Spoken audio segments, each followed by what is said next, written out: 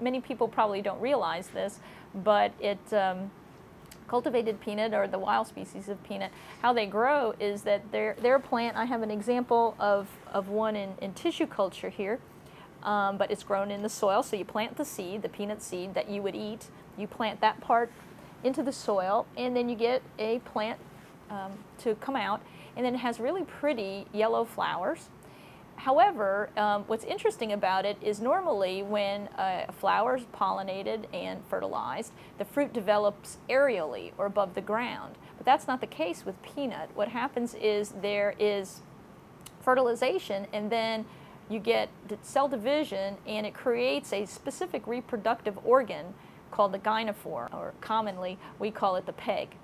And this peg looks like a root, but it's not a root. It has the fertilized ovules that will become the seed at the tip.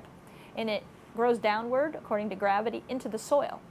And once the peg is in the soil, it'll turn horizontally, and then it'll start developing the fruit, which is the peanut pod. So peanut isn't really a nut. A real nut is on a tree and grown above the ground. It's what's called a legume. So it's more similar to soybeans, for example, than a real nut is.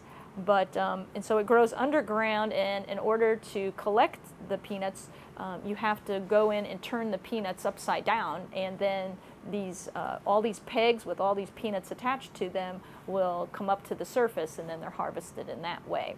That's why in other parts of the world peanuts are called groundnut. And that explains it a little bit better, I think, because it actually grows subterraneously or under the ground.